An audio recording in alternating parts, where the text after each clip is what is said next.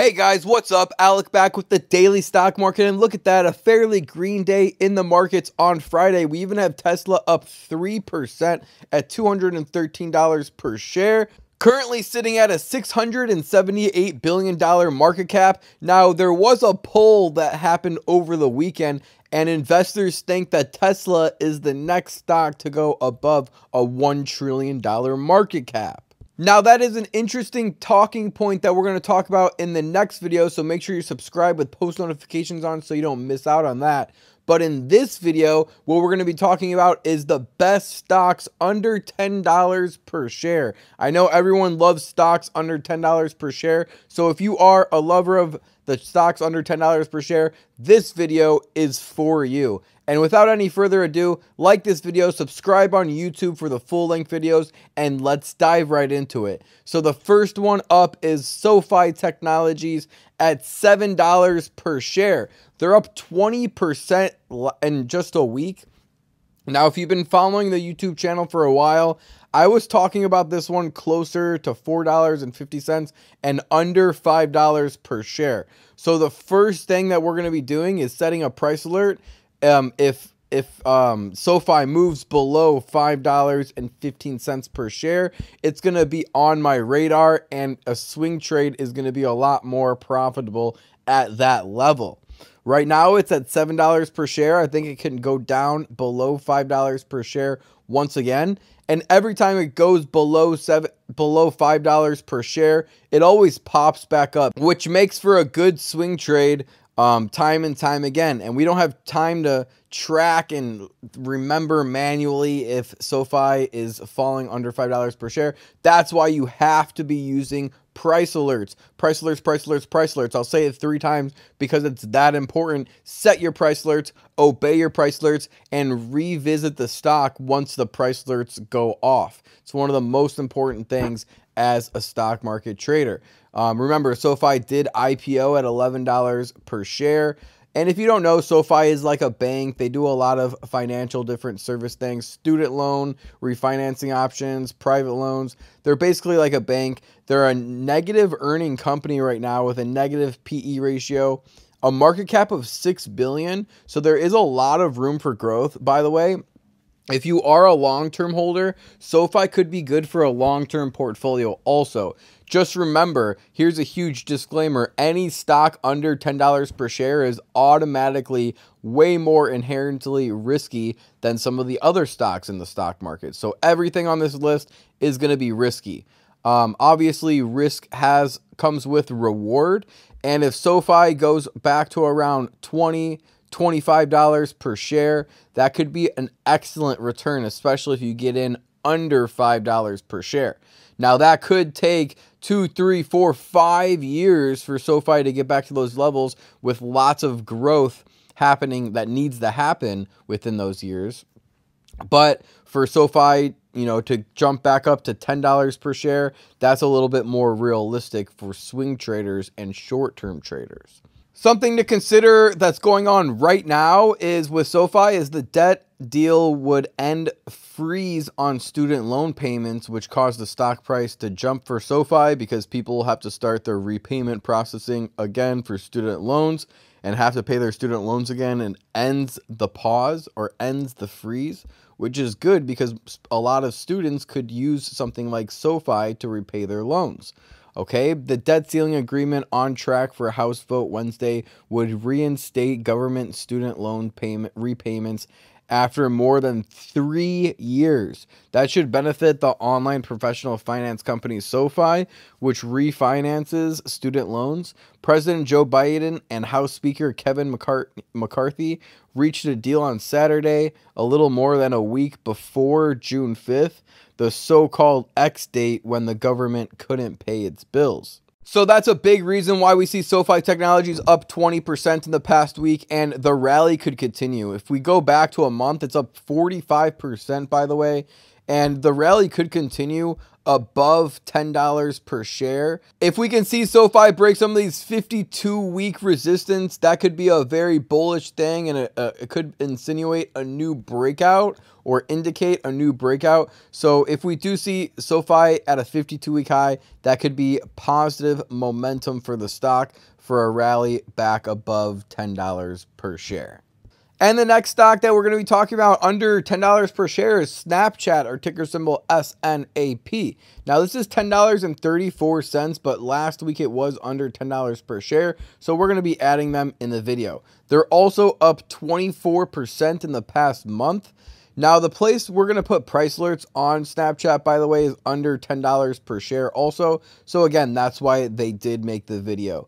We see the resistance closer to $10 per share. And I really want to be buying under $8 per share for swing trade, and also for a long-term hold, a riskier long-term hold. Remember, this is a very risky hold, but it has a lot of reward potential. We saw Snapchat closer to $83 per share in the past. I'm not saying that they will go that high again, but if they are going to all-time highs, if they do, that would be around an 800% gain on Snapchat's stock price, which would be absolutely bonkers. Even if we could see them closer to $30 or $25 per share again, that would still be a 250 to 300% gain on Snapchat. So if Snapchat ends up getting their act together over the next 3 years or even 2 years, that could be a very good thing for long-term holders that stuff Snapchat in their high-risk long-term portfolio. Okay, in my opinion, Snapchat could trade above $15 per share in the next 12 to 24 months.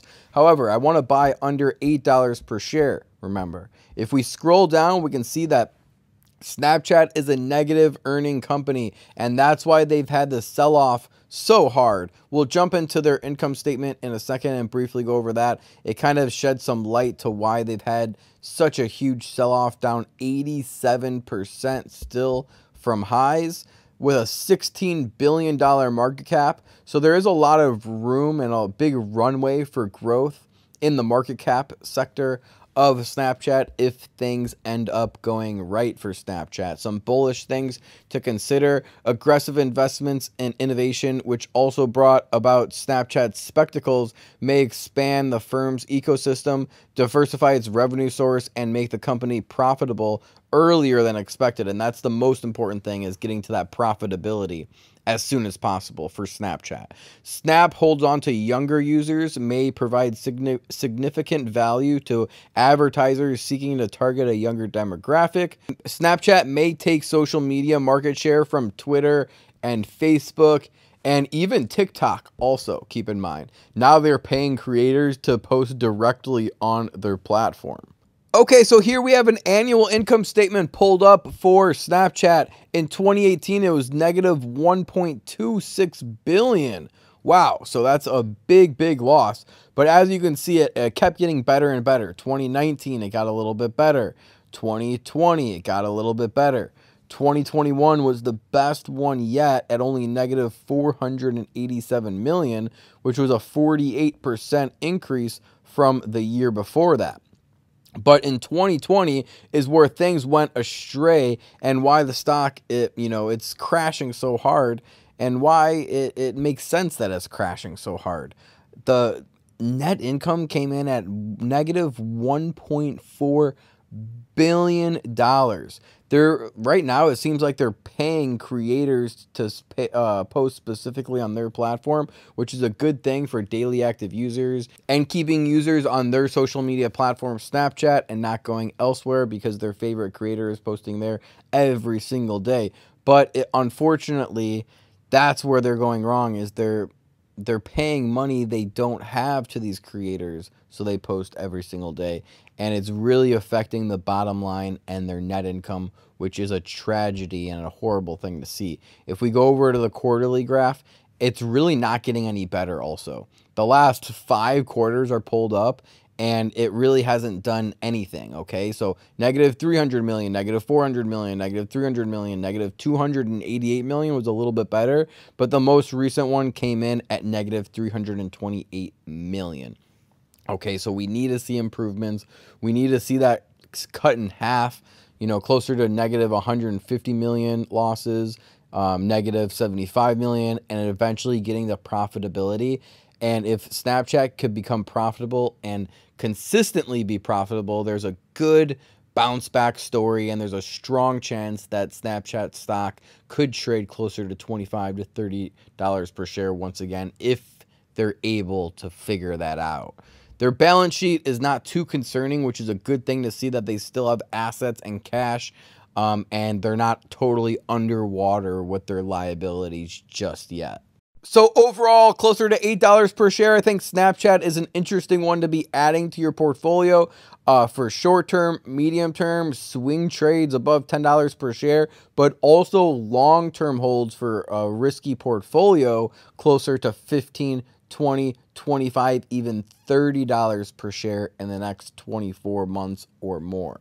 And the last stock that we'll be talking about is CCL, Carnival, at $12 per share. Wow, this stock has really gone up in the past month. Last time I was tracking this one, under $10 per share, and that's why it's in this video, is because it's under $10 per share is the price to be buying it, and even closer to $8 and $9 per share is the best for swing trades. Okay, in the last 1 year, we can see that a 52-week high is closer to $13 per share. We can also see that some supports are closer to some resistances, are closer to $12 per share, which the stock's trading at right now. So it could be an inflection point. The stock could have a breakout and trade closer to $13 per share, or it could bounce off that resistance and go lower, lower, lower, closer to that $9 per share mark, which is personally where I want to be buying. You can see my price alerts at $9.50, and I want to be buying under $9. So if I can even get $8, $7 per share, even $6 per share, being patient on Carnival stock, Snapchat, are going to be some of the best things you can do. There's no FOMO in these stocks, so don't feel like you're missing out. Wait and be patient for good deals to present themselves, so that way you can enter with a larger position and be more confident in it and swing trade and get a nice 20%, 30% gain. Okay, if Carnival does go under $8, $7 per share, there's a good chance you can swing trade it and make some money. Okay, because Carnival stock often bounces back when it goes that low. Now, for long-term holders, I think there is possibility for Carnival to go over $20 to $25 per share once again. It could take some time, just like the other stocks that we're talking about. But if we look at the last 5 years, we saw Carnival trading closer to $63 per share. So if they end up doing things right and get their act together when it comes to their net income, we can see that their EPS is right on the verge of profitability right now. We'll actually take a peek at their income statement in a second, so we don't have to look too much at their EPS, but we can see that it was pretty negative in 2022, but in the recent quarters, it's really starting to bounce back. So if they can get that under control, it would be very interesting to see where Carnival stock could be in the next 2 to 3 years. Okay, by the way, they also have a market cap of $15 billion. And if we look at the 5-year chart on their net income, they actually, in 2018, when their stock was closer to $60 per share, their net income was closer to $3.1 billion. So very profitable, looking good. 2019, $2.9 billion, same story. But then the pandemic came, right? And the 2020, they had negative $10 billion on their net income, which was absolutely tragedy to see. We can also see that really messed up their balance sheet. Before, they had 43% debt to asset ratio, which is really good. And in 2020, it's closer to 86% debt to asset ratio. So not only do we have to see them become profitable, but we also have to see them paying off their debts, their long-term debts, their short-term debts, and accruing more cash and getting that debt to asset ratio closer to 40 or 50% once again, for their stock price to even go close to $30 per share again. Now, if we go on the quarterly graph, we can see that things are getting better. Just 5 quarters ago, we saw that was 1.8 billion negative loss on their net income for just a quarter. This is a quarterly graph, by the way. And the next quarter was the same story. And then they had a 72% increase to only negative 700 million. So if we can see that profitability, again, getting closer, the total revenue doesn't really matter right now. We really want to focus on net income. We want to see profitability. We want to see strong quarters, increasing towards profitability. And if we can see a quarter with a 1 billion net income, 2 billion net income, back up to 3 billion net income on the full year, that would really be a spectacular thing for Carnival stock, and we really need to see that if we want to see them trading closer to $20, $25, $30 per share once again. And we also need that balance sheet to become a lot better, closer to the 40 to 50% debt to asset ratio. So those are things that you want to be tracking if you are a CCL investor, holder, or swing trader. So I hope you guys enjoyed that short and concise video. I know you guys love the short videos and the stocks under $10 per share. So leave a big thumbs up on this video if you appreciate it. Also subscribe on YouTube for part 2. I'm going to be making the best stocks under $10 per share part 2. So make sure you subscribe so you don't miss out on that one. If you want to join my private group where I post all my trade, if you want to join my private group where we have amazing days every single day in our group, click on success number 8 on the highlight section of my Instagram. Read some of these positive testimonials.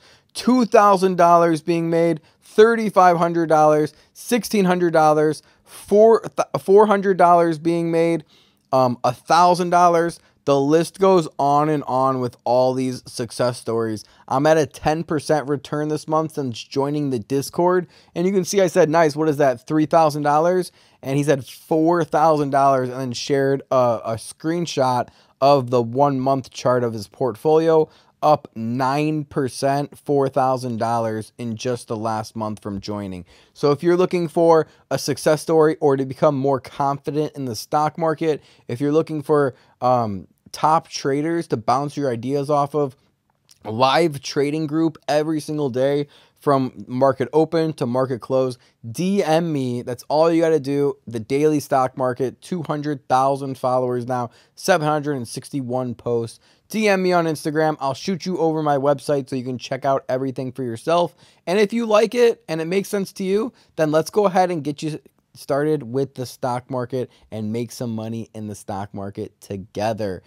And don't worry about if you're just a beginner, you don't know anything about the stock market. My job is to take beginners that know absolutely nothing and teach them how to become an advanced trader in just a few months. So thank you guys for all the love and support. Message me on Instagram if you want to join the private group. Share this video with a friend if you think that they will find some value in it. Like this video and I'll keep making these videos for you. And I'll see you guys in the next video. Remember, don't time the market, buy the market. Peace.